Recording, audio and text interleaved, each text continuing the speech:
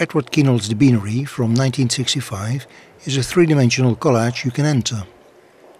The artwork is a recreation of the original Barney's Beanery, a bar and restaurant in West Hollywood, Los Angeles, and a famous hangout for artists, including Kienholz.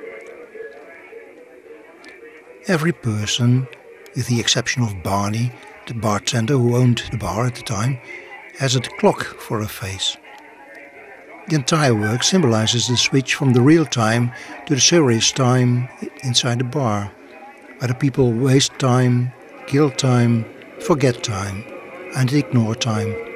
Kienholz explained.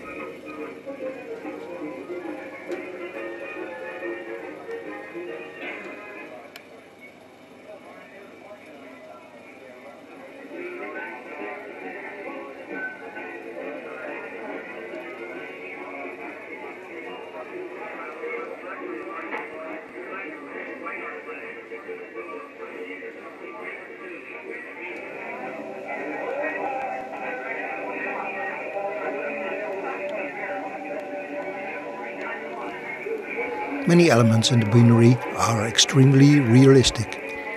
Wherever he could, Kienholz used authentic objects from the bar, some of which, like the newspaper, wall plaques and buttons, offer a critical commentary on society at the time.